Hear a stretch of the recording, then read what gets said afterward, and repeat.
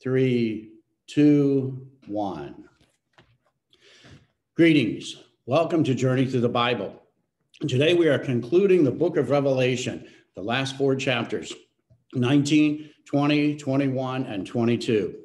As we've said a dozen times, it's a complicated book written in great symbolism, but the message of salvation is the same. This is the book of the risen Christ. So let's bow our heads in prayer. In the name of the Father, the Son, of the Holy Spirit, amen. Good and gracious God, once again, we give you thanks for this opportunity to delve into the sacred scriptures, recognizing your inspired word that guides us in our journey of faith. Help us as we come to the end of the New Testament, recognizing the message of salvation that Jesus has given us, the message of the risen Christ, the message of eternal life. In the name of the Father, the Son, of the Holy Spirit, amen. All right, welcome everybody. We are at the conclusion of the book of Revelation, chapter 19. We recognize that this book has a lot of symbolism. Not all of it is to be read literally. There's a lot of symbolic gestures, a lot of numbers, a lot of symbols. But we do recognize that this was written for a group of people who had been persecuted in many different ways. They were persecuted primarily from the emperor of Rome, who felt that he was a god. He was a deity. He should be worshiped. He should be referred to as Lord. Well, as we know, the Christians were against this. And as a result, many of them became martyrs. They were persecuted and they suffered greatly. But this book is a message of hope, a hope for all those who are suffering in the midst of persecution. So we're coming to the end of the book now, and this is chapter 19, verse 1. After this, I heard what sounded like a loud voice of a great multitude in heaven saying, Alleluia, salvation, glory, and might belongs to our God, for true and just are his judgments. This multitude is obviously the multitude of the angels. He has condemned the great harlot who corrupted the earth with her harlotry. He has avenged on her the blood of his servants. And obviously the harlot is a symbolism for the city of Rome, often referred to in the book of Revelation as Babylon. In verse 3, they said a second time, Alleluia, smoke will rise from her forever and ever. The 24 elders and the 4 living creatures fell down and worshiped God who sat on the throne, saying, Amen, Alleluia. A voice came from the throne saying, Praise our God and all you his servants, and you will revere him, small and great. Then I heard something like the sound of a great multitude, or the sound of rushing water, or mighty peals of thunder, as they said, Alleluia. Now we're very familiar with the term Alleluia, but Alleluia basically is a word that just means praise God. Just as amen means I believe, Alleluia is a word for praise God. When the children are preparing for their first Holy Communion, I tell them we will give them the consecrated host and say the body of Christ. They are to respond amen, and amen means I believe. So still in verse 6, then I heard something like the sound of a great multitude, or the sound of rushing water, or mighty pearls of thunder, as they said, Alleluia, the Lord has established his reign. Our God, the Almighty. Let us rejoice and be glad and give him glory, for the wedding day of the Lamb has come. His bride has made herself ready. She was allowed to wear a bright, clean linen garment. Then in parentheses, the linen garment represents the righteous deeds of the holy ones. And who is the bride of the Lamb? We are the church, the people of God. In verse 9, then the angel said to me, write this, blessed are those who have been called to the wedding feast of the Lamb. And he said to me, these words are true. They come from God. I fell at his feet to worship him, but he said, do not.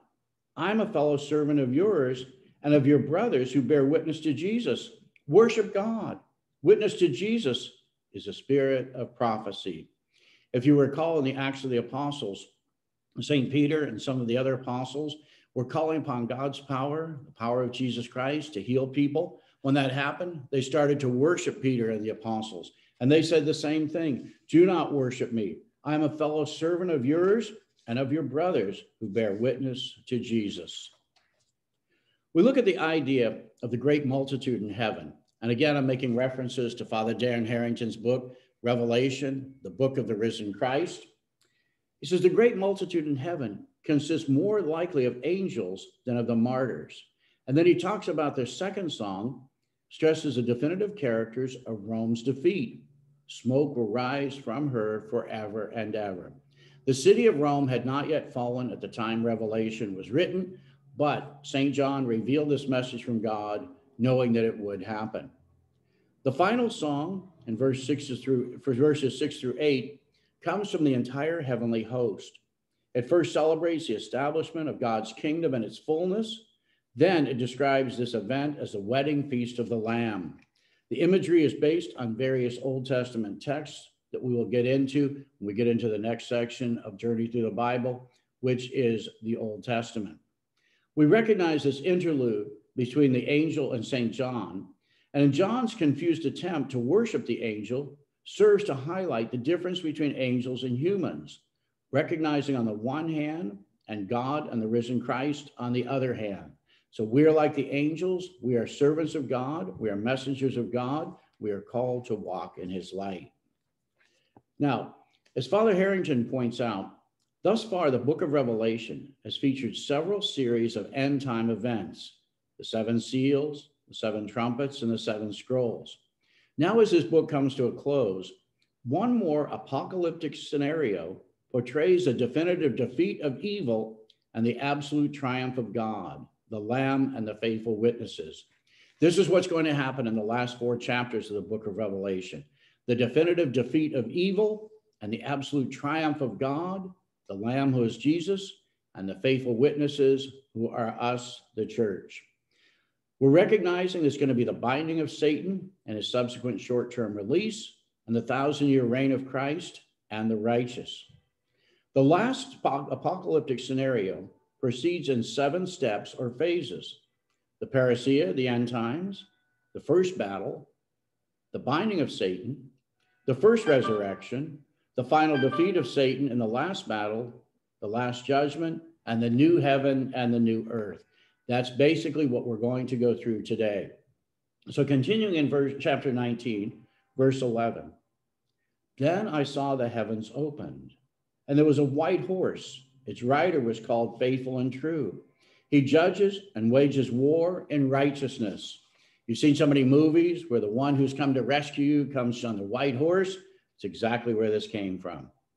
And verse 12, his eyes were like a fiery flame, and on his head were many diadems, crowns. He had a name inscribed that no one knows except himself. He wore a cloak that had been dipped in blood, and his name was called the Word of God. Remember, at the beginning of John's gospel, he says, in the beginning was the Word. The Word was with God, and the Word was God. Jesus is the Word of God. So again, in verse 13, he wore a cloak that had been dipped in blood, and his name was called the Word of God. The armies of heaven followed him, mounted on white horses, wearing clean white linen. Out of his mouth came a sharp sword to strike the nations. He will rule them with an iron rod, and he himself would tread out in the winepress the wine of the fury and wrath of God, the Almighty. Remember, the winepress is symbolic of the fury and wrath of God. Verse 16, he has a name written on his cloak and on his thigh, King of Kings and Lord of Hosts. We recognize that everything that's happening here is setting up for the final judgment day. Father Harrington says, accompanied by the armies of heaven who join him in this battle, the divine warrior, the risen Christ, acts as the Messiah of the scriptures by striking the nations with the sword coming from his mouth, by ruling them with an iron rod and treading the winepress of God's wrath. The name written on his cloak and thigh, King of Kings and Lord of Lords, establishes the risen Christ as superior to any human ruler, even and especially the Roman ruler.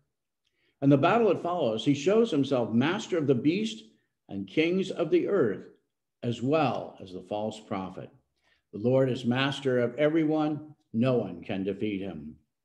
Now, still in chapter 19, verse 17, then I saw an angel standing on the sun.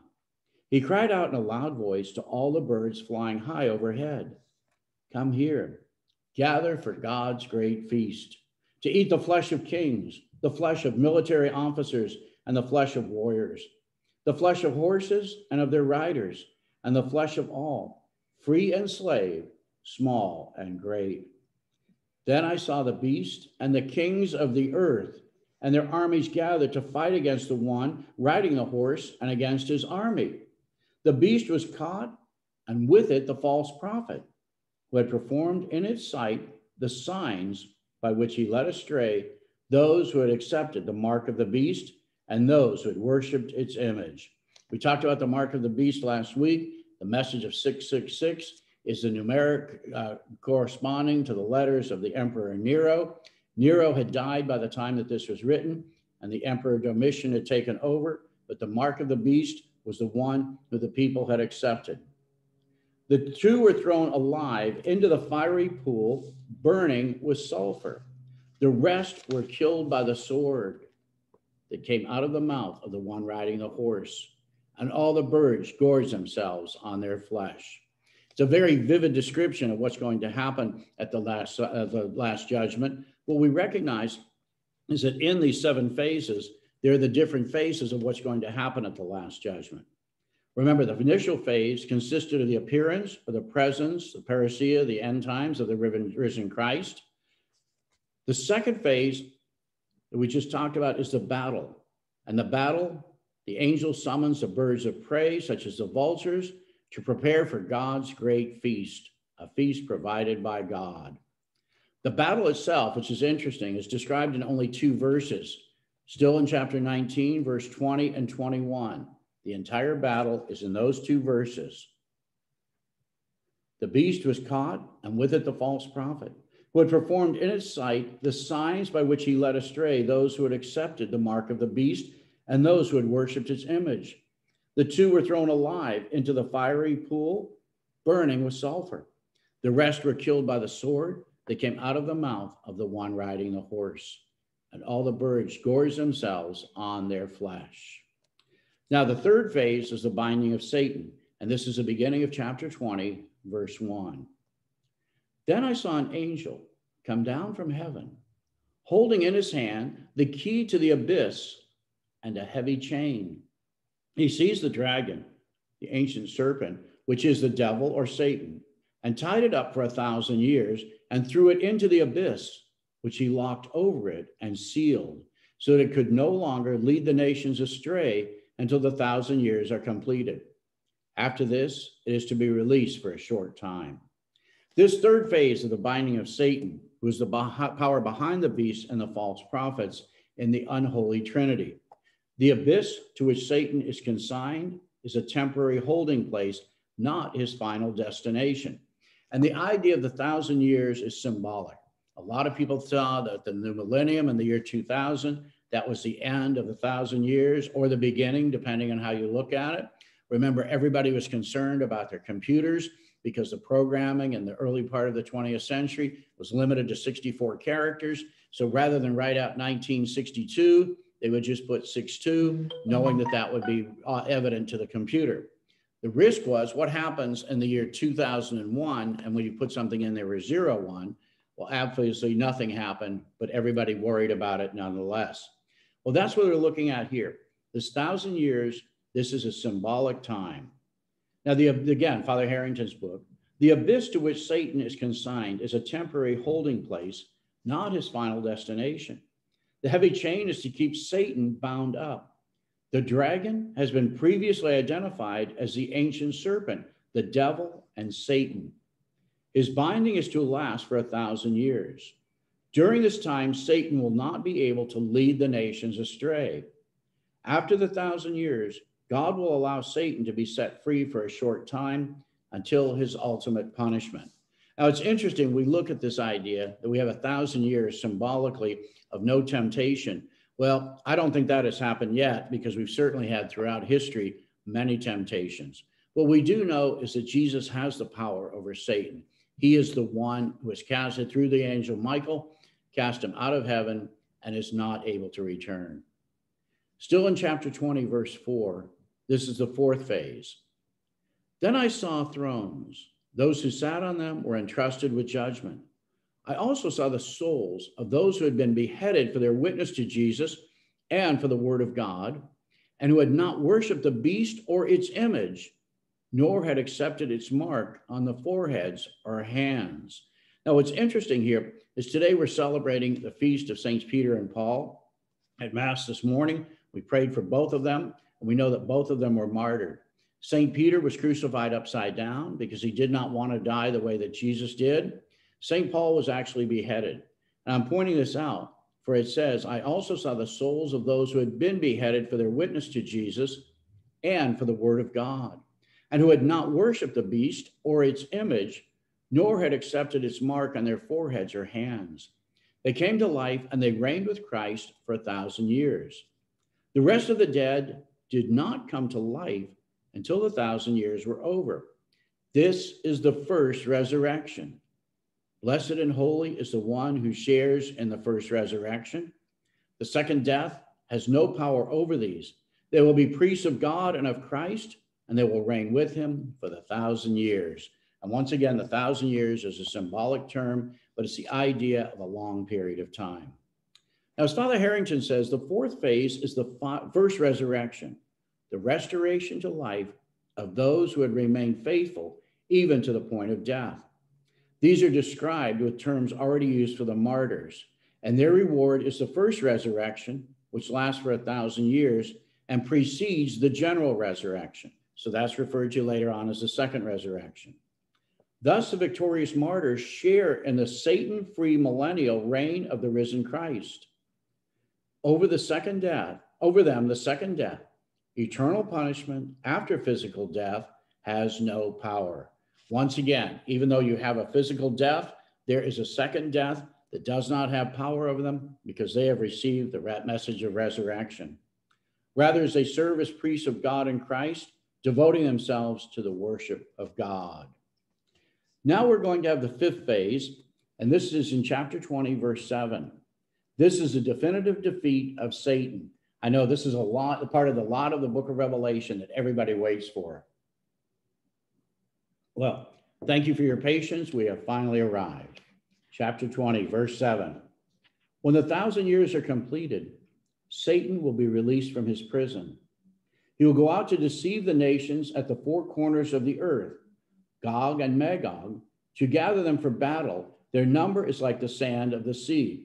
When we get into the Old Testament, we'll get into Gog and Magog. Those are, again, the ones who are against God, turning the people to their earthly desires rather than the heavenly kingdom. And verse 9, they invaded the breadth of the earth and surrounded the camp of the holy ones and the beloved city. But fire came down from heaven and consumed them. I love this in verse 10. The devil who had led them astray was thrown into the pool of fire and sulfur where the beast and the false prophet were. There they will be tormented day and night forever and ever. And as Father Harrington points out, this, the fifth phase, is a definitive defeat of Satan. After his release from bondage, Satan is to be active again for a short time. He will gather nations from all over the world, symbolized as Gog and Magog, and that's out of the book of the prophet Ezekiel. I said we'll get into that in the Old Testament. So Gog and Magog are gathered together for one last attack upon the camp of the holy ones and the beloved city. Now, as Father Harrington points out, this is not much of a battle. Rather, it is simply a matter of fire coming down from heaven and destroying these armies. Now, Satan's power is broken completely, and he is consigned to suffer eternal punishment with the other members of the unholy Trinity, the beast and the false prophet. Now, I know we've got a lot of terminology going on here and trying to keep track of who's who. It was the unholy Trinity of Satan, the beast, and the false prophet. Now Satan has been defeated. The sixth phase, this is the last judgment. And we're still in chapter 20, verse 11. Next, I saw a large white throne, and the one who was sitting on it. The earth and the sky fled from his presence, and there was no place for them. I saw the dead, the great and the lowly, standing before the throne, and scrolls were opened. Then another scroll was opened, the book of life. Once again, the book of life is the book in which we recognize the names of all those who are to enter into the heavenly kingdom. The dead were judged according to their deeds by what was written in the scrolls. The sea gave up its dead, Then death and Hades gave up their dead. Hades was a term for the afterlife where you went where you were not a good person. We refer to that as hell or the eternal punishment. It was referred to in the Old Testament as Hades. So again, in verse 13, the sea gave up its dead. Then death and Hades gave up their dead. All the dead were judged according to their deeds. Then death and Hades were thrown into the pool of fire. The pool of fire is the second death. Anyone whose name was not found written in the book of life was thrown into the pool of fire. This pool of fire is the second death, meaning that your body dies. We have an earthly death, the first one, but then the second death is for those who followed evil, followed the devil, and not the will of God. Now, the sixth phase, this concerns the last judgment of all those who have died, apart from the martyrs who have already enjoyed the first resurrection. We recognize a new heaven and a new earth. All the dead are restored to some kind of life and are judged according to their deeds, which is written in the book of life. The personification of death and of the abode of the dead, Hades, not only giving up their dead, but also consigned to the pool of fire with Satan, the beast, and the false prophet. Again, the unholy Trinity. They are joined by those whose names were absent from the book of life. This pool of fire, the basis of the traditional concept of hell, is equated with the second death, which consists in separation from God and an eternal punishment. Now, I know this is a little confusing. We've got the first death where our earthly bodies die. Then for those who have not followed the will of God, those who have followed the sense of evil and Satan, will have a second death, which consists in separation from God and an eternal punishment. Now, Father Harrington raises a question here that I think is very interesting. The last judgment involves the punishment of the enemies of God and God's people. How do we reconcile this with the mercy of God? Can both justice and mercy be attributes of God? I believe that they are, because God is all merciful. He is going to judge us with justice, but we recognize the mercy of God. All we have to do is turn towards the Lord. Ask and you will receive. Seek and you will find. Knock and the door will be opened. Now, still in chapter 21, or beginning chapter 21, verse 1. This is a passage that we hear at funerals quite often, and I think it gives great peace to families of those who have lost a loved one. And it's a message for each one of us who follow the will of God. And this is chapter 21, verse 1. John is speaking. Then I saw a new heaven and a new earth. The former heaven and the former earth had passed away, and the sea was no more. I also saw the holy city, the new Jerusalem, coming down out of heaven from God, prepared as a bride adorned for her husband. I heard a loud voice from the throne saying, "Behold, God's dwelling is with the human race. He will dwell with them, and they will be his people, and God himself will always be with them as their God. He will wipe away every tear from their eyes, and there shall be no more death or mourning, wailing or pain, for the old order has passed away." We look at this idea that how God is with us. He will dwell with them, and they will be his people, and God himself will always be with them as their God. Going back to the beginning of the Bible that will start next in the book of Genesis, we hear of the covenant that God made with Abraham, and it's the exact same message here. We will be his people, and God himself will always be with us as our God.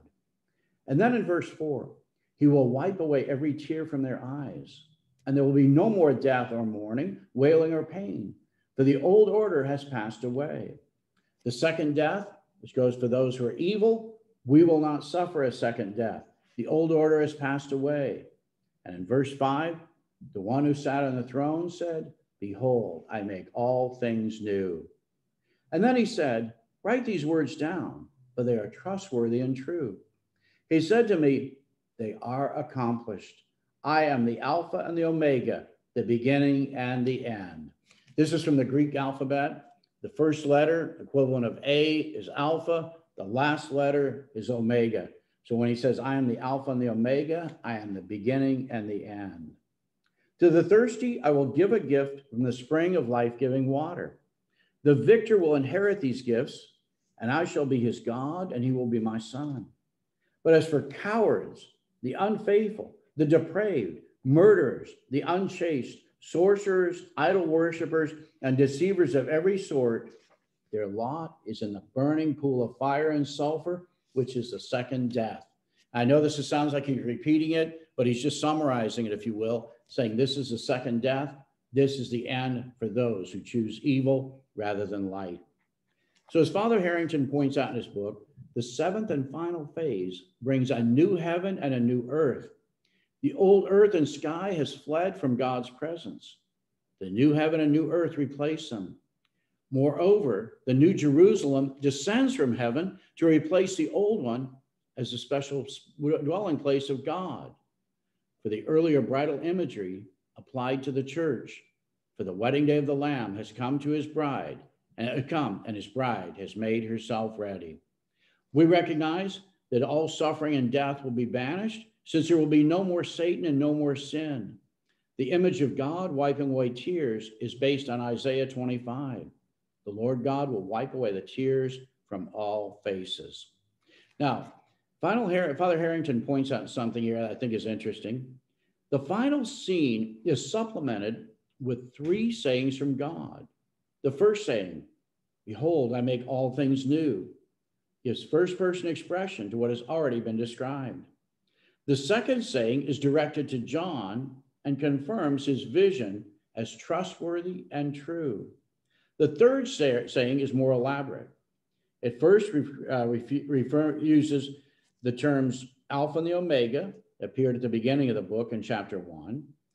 Then it promises to the victor the gifts described and a share in the Father-Son relationship enjoyed by Jesus the Messiah. However, the lot of the wicked, according to chapter 21, is to be with Satan, the beast and the false prophet, and the burning pool of fire and sulfur, which is the second death. Once again, we have an opportunity. We're all going to receive the first death. Do we receive the second death, or do we move into eternal life and the New Jerusalem?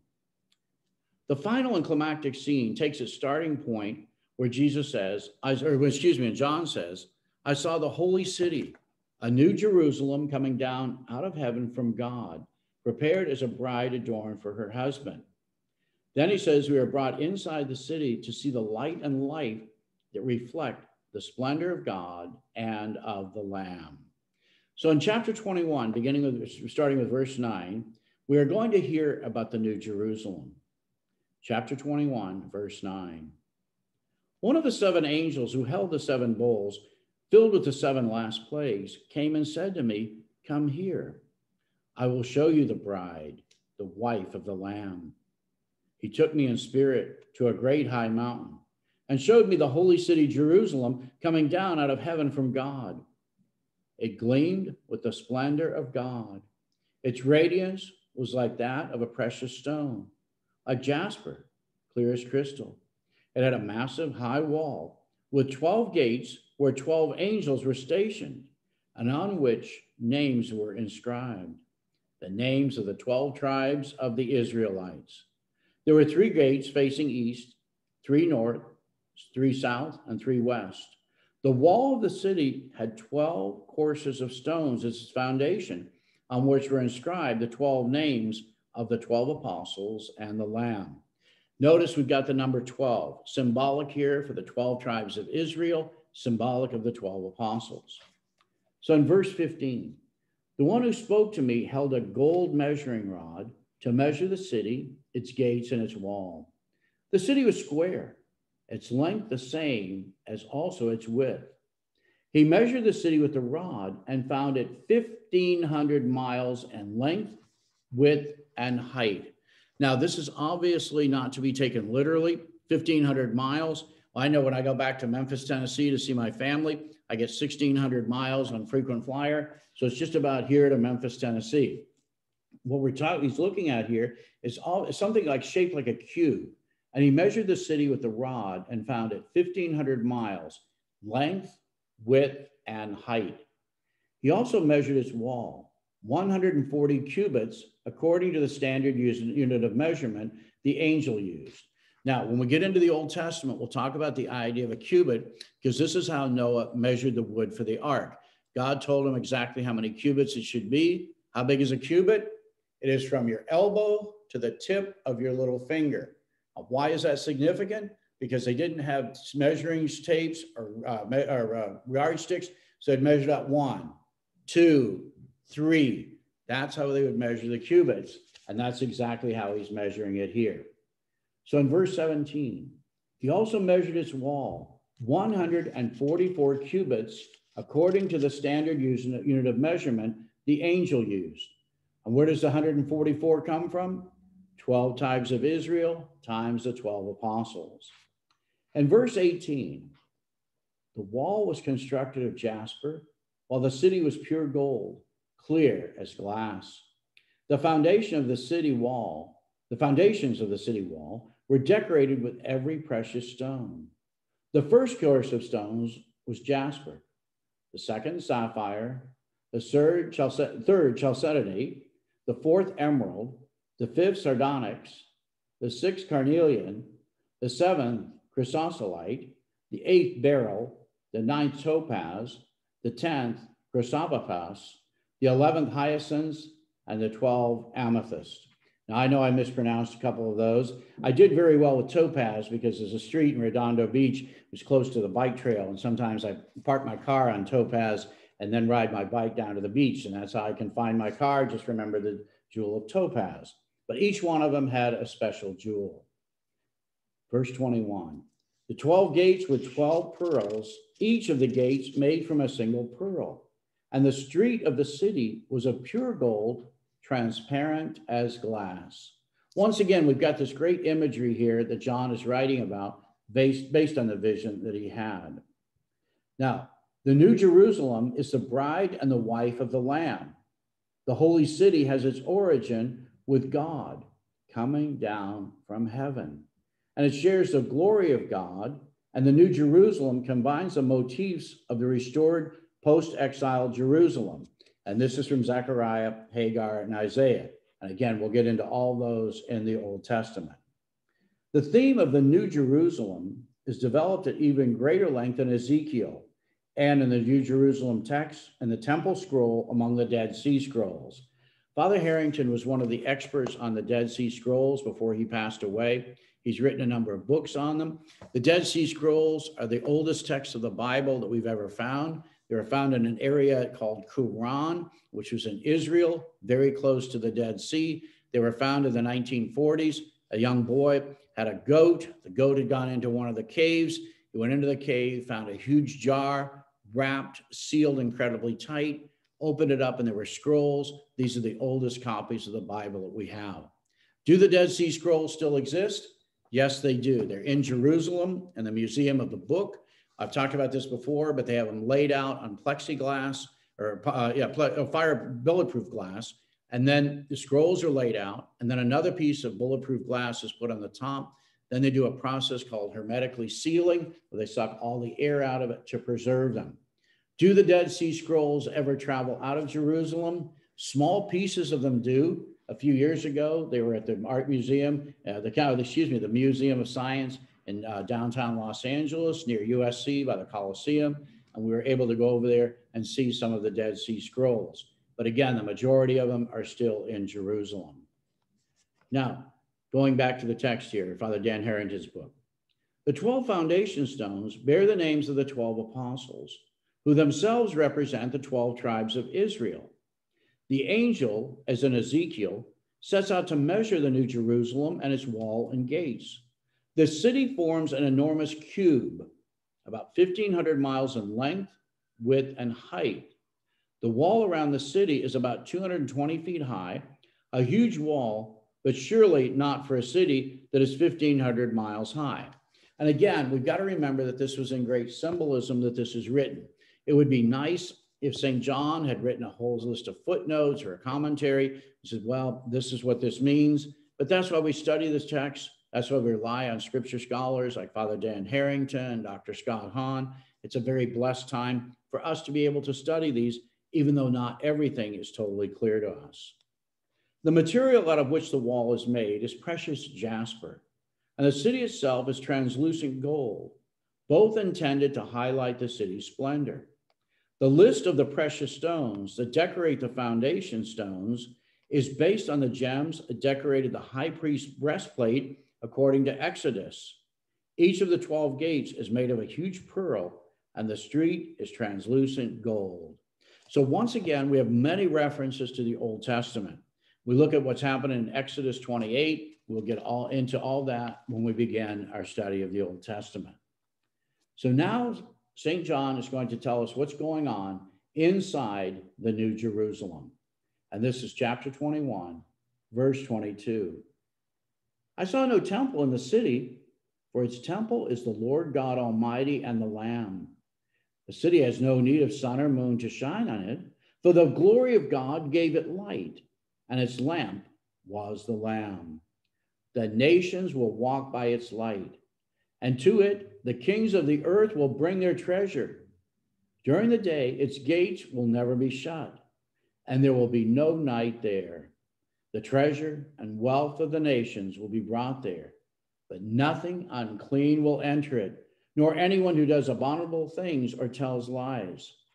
He closes chapter 21 by saying, only those will enter whose names are written in the Lamb's book of life. Once again, those who have followed the light rather than the darkness. All right, we are now ready for the last chapter of the book of Revelation, chapter 22, the last book of the Bible, the last chapter of the last book of the Bible. Then the angel showed me the river of life-giving water, sparkling like crystal, flowing from the throne of God and of the Lamb down the middle of the street. On either side of the river grew the tree of life that produces fruit 12 times a year. Excuse me. Let me start that again. On either side of the river grew the tree of life. Now remember, the book of Genesis, in the Garden of Eden, there's one tree of life. In the book of Revelation, there are two of them, one on either side of the river. On either side of the river grew the tree of life that produces fruit 12 times a year, once each month. The leaves of the trees serve as medicine for the nations. Nothing accursed will be found there anymore. The throne of God and of the Lamb will be in it, and his servants will worship him. They will look upon his face, and his name will be on their foreheads. Night will be no more, nor will they need light from lamp or sun, for the Lord God shall give them light, and they shall reign forever and ever. Now, it's interesting. Father Harrington points out that the New Jerusalem does not need a temple because God and the Lamb are there. It needs no light because God's glory gives its light, and the Lamb is its light.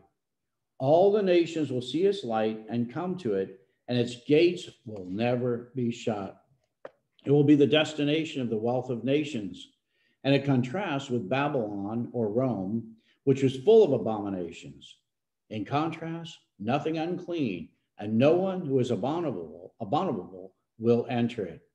Now, the New Jerusalem has a river of life-giving water. We recognize the symbolism of baptism. Here there are two trees of life, where Genesis has only one. The two trees on each side of the river produce fresh fruit every month, and their leaves serve as medicine. Life within the New Jerusalem is devoted to the perpetual worship of God. Nothing accursed can exist alongside the throne of God and the Lamb. God's servants will look upon God's face, and God's name will be on their foreheads. Look at the idea of being on their foreheads. Many of our Jewish brothers and sisters, particularly in the Orthodox tradition, have a little black box called a phylactery that has some straps that go around their head. It's a reminder that the scripture should always be on their mind. This is the reference to having the word of God on their foreheads. The light will be supplied by the Lord God, and they will share the reign of God and the Lamb. It's very interesting because what Father Daniel Harrington points out, this is a picture of eternal happiness with God, and that's what we are seeking. Now, in the closing, there are the 10 sayings revolve around three themes: the authenticity of the prophet's message, the imminence of the Lord's coming, and exhortations to the readers and listeners to remain faithful. So in chapter 22, verse 6, and he said to me, these words are trustworthy and true.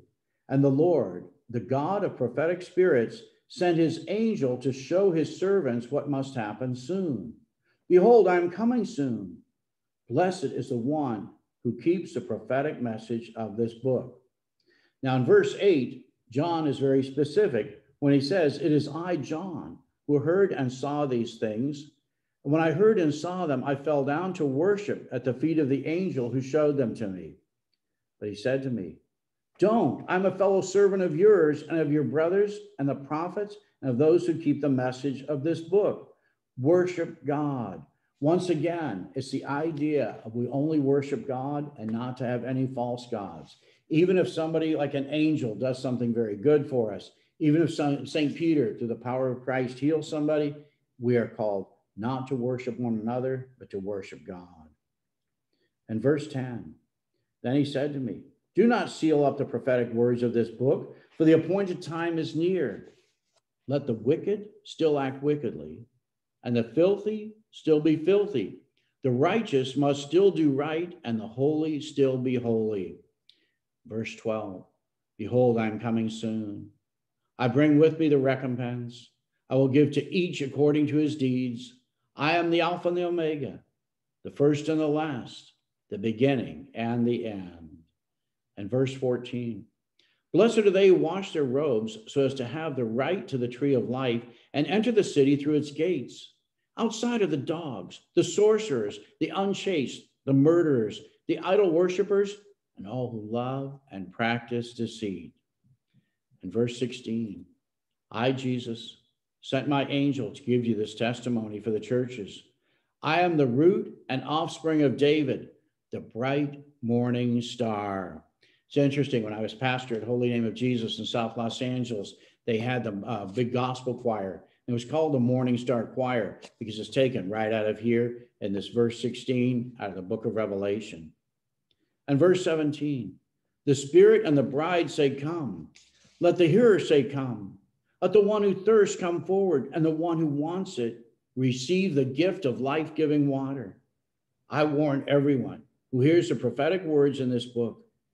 If anyone adds to them, God will add to him the plagues described in this book. And if anyone takes away from the words in this prophetic book, God will take away his share in the tree of life and the holy city described in this book. The one who gives testimony says, yes, I am coming soon. Amen. Come, Lord Jesus. The grace of the Lord Jesus be with you all. It's very interesting. We see how he has this. Yes, I am coming soon. Amen. Come, Lord Jesus. The grace of the Lord Jesus be with all. Father Harrington concludes his book by talking about the 10 sayings that we just had here. The first saying comes from the risen Christ, saying the words are trustworthy and true. The second saying comes that we should worship God. The third saying warns against sealing up and making inaccessible this prophetic book. The fourth saying is also from the risen Christ. It represents the prophet that is to come soon, who will bring rewards and punishments, each according to his deeds. He will also take to himself the titles that earlier are attributed to God, the Alpha and the Omega. The fifth saying is a beatitude that contrasts the faithful witnesses who can enter the New Jerusalem and the evildoers who must remain outside. In the sixth saying, the risen Christ declares again that he stands behind the book. He then proclaims himself to be the root and offspring of David, as well as the bright morning star. The seventh saying has the Spirit of Christ, and the bride, the church, issue an invitation to receive the life-giving waters. The eighth saying is a warning against adding or subtracting from words contained in John's revelation. Such a one cannot expect to enter the New Jerusalem. The ninth saying is another promise from the risen Christ that he is coming soon. And the 10th saying, the last one, is a response to the risen Christ that expresses the hope that he will indeed come soon. It echoes an Aramaic prayer, Maranatha, Lord come, which is found at the end of 1 Corinthians. Now, Aramaic is not Arabic. Aramaic is a language that is a variation of Hebrew, Jesus spoke Aramaic. We also know that he read and spoke Hebrew because he read the scrolls and the prophet Isaiah in the synagogue in Nazareth. So this Aramaic word, Maranatha, Lord come, is a base of one of the oldest Christian prayers. And the book ends with a benediction that suggests that the book is to be read publicly in church services. What's interesting, at Mass, we only hear the book of Revelation a couple times during Mass. It only takes place a couple times during the year. And I think a lot of that is because of the great symbolism and the great difficulty it is to understand. But I want to thank all of you for spending these 6 weeks with us on the book of Revelation, because we recognize that this is very difficult reading. It is great symbolism, but the message of salvation is the same. And so I'm going to read the end of this again. Verse 20. The one who gives this testimony says, yes, I am coming soon. Amen. Come, Lord Jesus. The grace of the Lord Jesus be with all. Now, when we talked about this at the beginning, when we were going through the book, starting the book of Revelation, we talked about how many people have used this as a way of trying to guess or estimate when the end times will be. We talked about David Koresh, the Branch Davidians in Waco, Texas, the tragedy that happened there. There was also a guy who wrote a book called The Late Great Planet Earth. His name was Hal Lindsey. Hal Lindsey wrote this book, I think in around 1970, with the idea that he was able to take the book of Revelation and historical events of the 20th century, match up everything, and he predicted that the world would end in 1982. Now, when I was a CPA with Price Waterhouse, we had a film client, a company called American Cinema Group that was originally based here in Torrance, right across from Barnes & Noble, and that big bank building. They ended up moving down to Del Mar, but they were doing tax shelters where people would invest money, have big write-offs, and they would make these movies. They made Go Tell the Spartans with Burt Lancaster. I'm sure you've all seen that. I've not seen it in a long time. They made the original Chuck Norris karate movies, Good Guys Wear Black, A Force of One, The Octagon. And those actually did very well because he was a well-known karate champion. But they also did a movie of the late great Planet Earth. Years ago, I found it in a used rack on the DVD store. And last week I watched it. Now remember, this was based on a book written in 1970. The movie was made in the mid 1970s, probably 77 or 78. And in it, Hal Lindsey says specifically that everything in the book of Revelation is lined up so that the world will end in 1982.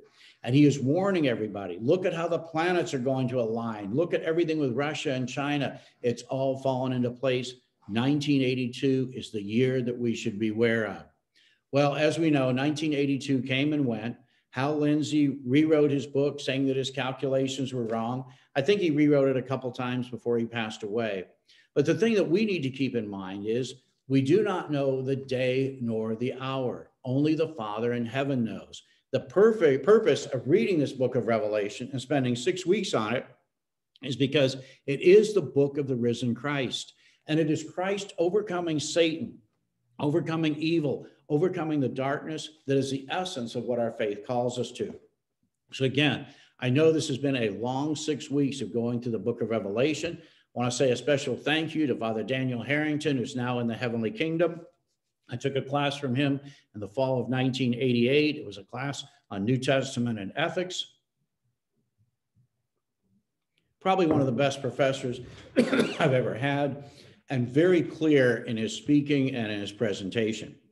Now, we have now come to the end of the book of Revelation and the end of the New Testament. We decided to do the New Testament first because of the richness of the Gospels, the Acts of the Apostles, the letters, and then the book of Revelation. But there was a lot that we read in the New Testament that actually has its source in the Old Testament, so many references.